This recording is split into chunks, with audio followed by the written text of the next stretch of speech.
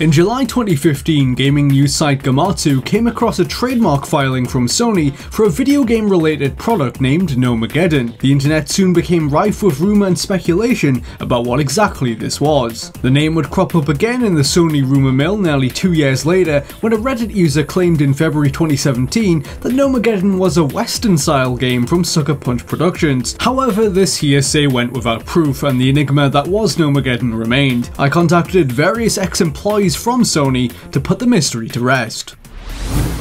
Gnomageddon was a project belonging to Sony Interactive Entertainment's San Diego subsidiary, which is sometimes referred to as SD Studio, or simply Sony San Diego. This division of Sony made its debut in 2002 with an original IP for the PlayStation 2 called The Mark of Cree. However, much of the creative force behind that project departed the company after it was finished. The remaining members of Sony's San Diego branch after that would make mostly sports games, including yearly installments of NBA for PlayStation platforms. What's not widely understood, however, was how the subsidiary actually operated from this point on. In the mid-2000s, the studio was divided into two sections. One side of it would develop the main version of a game for a home console, whereas the other would simultaneously work on a port of that title for Sony's portable system at that point in time. This arrangement began with NBA 06. One team made the PS2 version, while the other ported it to PSP. These two groups worked at the same location, but in two separate buildings with little interaction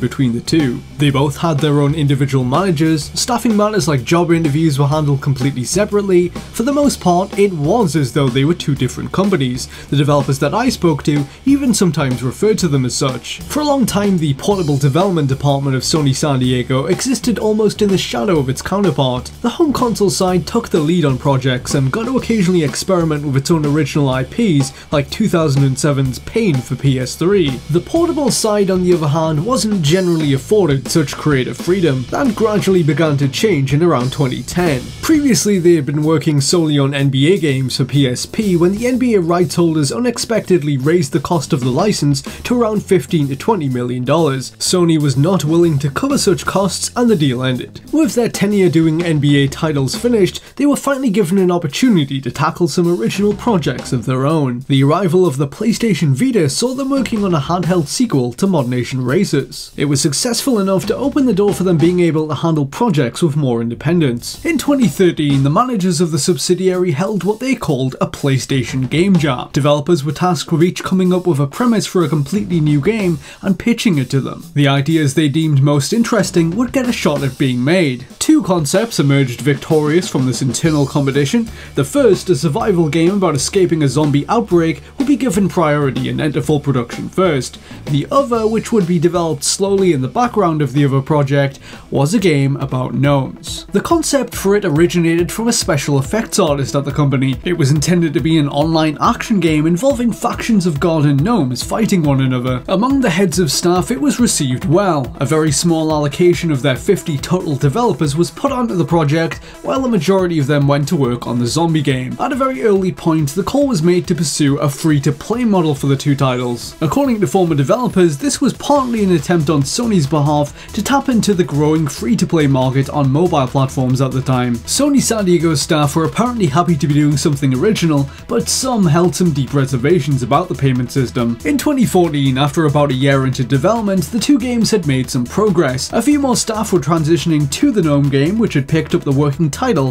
of Gnomageddon. Meanwhile, that other project had been going through some big changes. A senior staffer had apparently remarked that zombies had become overplayed and instructed the developers to alter the game's premise to instead be about mutants. With this change in direction, it would become known as Killstrain. Work on Gnomageddon would last around 3 years altogether, and it was being built by a small group of people. Over those few years, Killstrain was subject to various setbacks, meaning some staff were transferred from Gnomageddon to assist them. Confidence at the studio for Killstrain had dwindled somewhat. Former staff say that the game lacked solid direction and a much needed visionary to guide it, someone with a strong sense of for what it was really supposed to be, it ended up as a top-down MOBA game that pitted mercenaries against mutants in a futuristic setting. Although there was some enthusiasm about it, others at Sony failed to see what the game's hook was. Gnomageddon, by all accounts, was a different story. It had a visionary with big ideas at the helm, and despite no more than 11 people being assigned to it at any one time,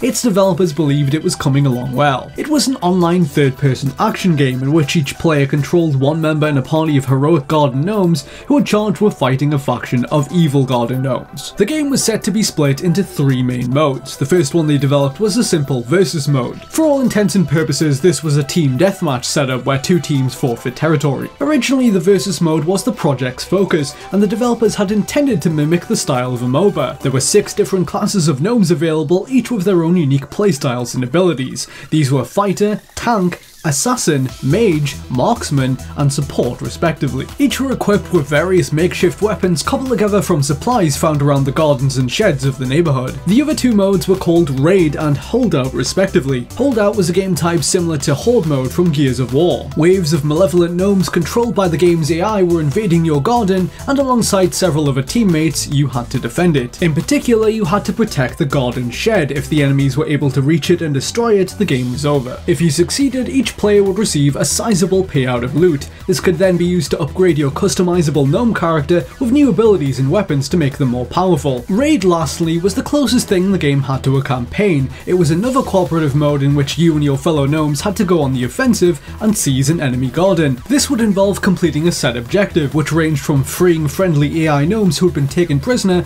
or stealing loot from their shed. Occasionally, Raid players would trigger a boss encounter. These were much bigger and tougher computer-controlled enemies. An example of one of these was called a flamingo. This was a garden flamingo ornament being ridden by gnomes who would hurl Molotov cocktails in your direction. These would ignite fires on the garden lawn, and if the heroes came into contact with one, it would deal considerable damage. They could, however, run under a sprinkler to extinguish themselves. Every mode in the game would have been completely free to access, with no restrictions on playtime. It would have generated revenue by offering optional microtransactions. A developer I spoke to likened its approach to Overwatch, saying that the game would have had crates of loot players could purchase containing new skins, characters, buffs, and other perks. Gnomageddon was also planned to have a side game option to keep players engaged between battles. Players could collect smaller gnomes from winning matches and loot boxes, then dispatch them to complete side missions on their behalf. The player would have had no direct control over them, instead having to choose which mission to send them on after weighing up the risk factors. If the little gnomes were successful, they would return to give you the spoils of their victory, extra loot. A couple of developers had started to map out an extensive amount of lore to help add more meaning to the game's world. Its backstory, which had its tongue firmly in its cheek, borrowed from real-life history, and even offered a whimsical explanation for how the gnomes had first become sentient. In the 1870s, Philip Griebel was a German pioneer in gnome creation who's widely thought to be the father of the garden gnome as we know it today. He sculpted a line of 21 garden gnomes based around folklore and invented fanciful stories about each one of them coming to life. A traveller named Sir Charles Isham purchased these gnomes and returned with them to his home in England, where he would kickstart the trend of displaying gnomes as garden accessories. In Gnomageddon's take on the tale, Philip Griebel crafted the gnomes and their individual stories to cheer up his sick daughter. He sold them to Charles Isham reluctantly in order to cover his daughter's medical bills. However, unbeknownst to Isham, Griebel had made his gnomes with such affection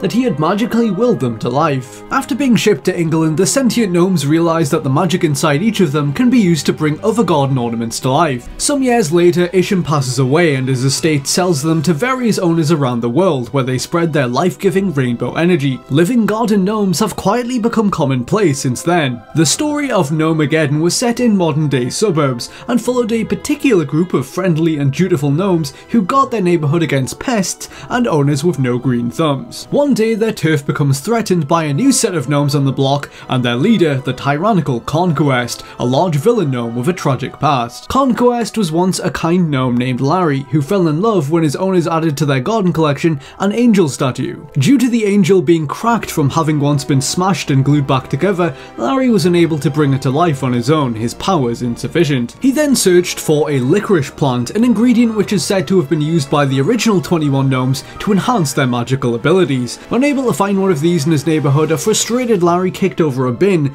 and out of it tumbled a discarded pack of black licorice candy, which in a moment of desperation he consumed. Due to black licorice candy being quote-unquote the most vile and disgusting candy on the planet according to the game, it twisted and corrupted him, warping him into a dark version of himself. The transformation drained him of his life-giving rainbow energy, leaving him unhinged and angry. He concocts an evil plan to reap his fellow gnomes of their energy by either corrupting or destroying them. He gathers more discarded black licorice candy and begins force-feeding it to other gnomes, amassing an army and storing their rainbow energy in a ceramic cube as it leaves their bodies. However, the Dark Leader's plans are foiled when his human owners decide to move houses and leave the cube behind before he can use it. Forced to start all over again, Larry, who has since taken on the moniker of Conquest, spreads his army over the neighbouring gardens to either corrupt or kill whatever gnomes they cross paths with. The battle for the neighbourhood between the player-controlled hero gnomes and Conquest's League of Ceramic Minions is on. These plot details were very early, but the developers responsible for them already had some vivid ideas for the world building they hoped to accomplish. They'd even given some thought for a potential sequel or DLC expansion to be released further down the line that would continue the story. Gnomageddon would have had an ending sequence of some kind in which Conquest would have finally succeeded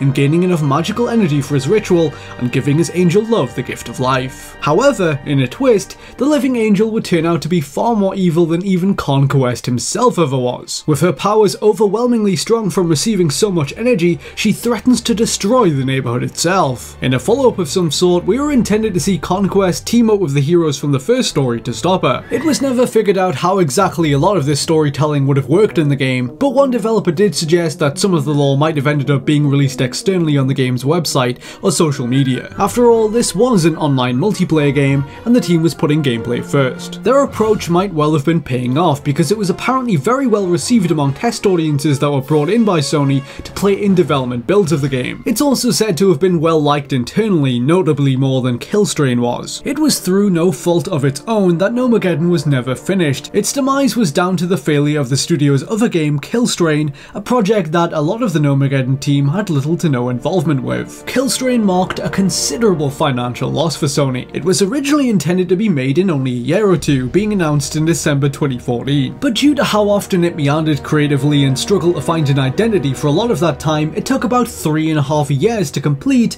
and racked up development costs estimated by former staff to be around $15 to $16 million.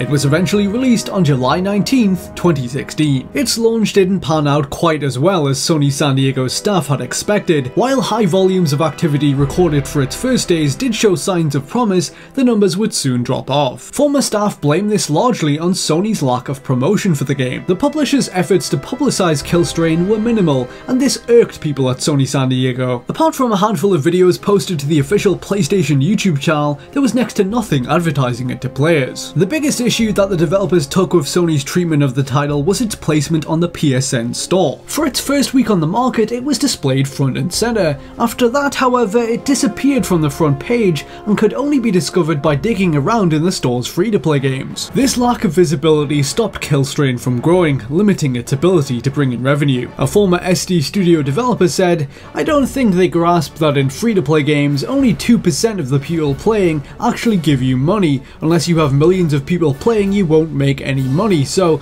they basically killed their own game by not pushing it harder." Killstrain's audience in its initial months was small, but not without its dedicated users. To appease them and hopefully attract new users, Sony San Diego's managers instructed their staff to continue preparing new content and updates to improve it. Gnomageddon's developers were pulled off the project and put on a Killstrain to assist them with this. Everything at the studio was mired in uncertainty from this point on, as workers were given a nebulous amount of time to make Killstrain better. It seems that few anticipated what was to come. Some told me they believed the failure of Killstrain would be overlooked, and that Gnomageddon's potential would keep them afloat. Just less than 2 months after Killstrain came out, Scott Rohde, the head of product development for Sony's US division, told them that they couldn't see a future for the game. Some staff were under the impression there would be a handful of layoffs, but Sony had something more radical in mind. They were shutting their entire wing of SD Studio down. All 50 or so members of staff involved with either Killstrain or Gnomageddon, including management, were promptly let go. Among those affected were developers who had worked there for over 15 years. Former members of the studio say they were abruptly ushered out of the building the morning this happened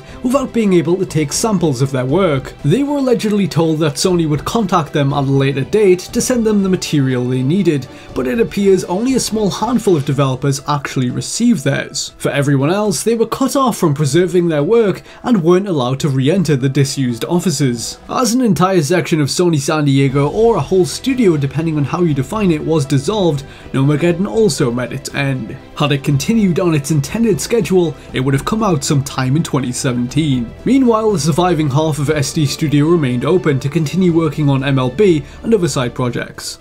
How Gnomageddon would have turned out, we will never know, but its developers speak of their time on it fondly, and many of them continue to believe in its potential. These experiences form a contrast to the rocky development of Killstrain, the project that ultimately sealed its fate. After support for the game was dropped, Sony switched its servers off just less than a year on from its release on July 1st, 2017.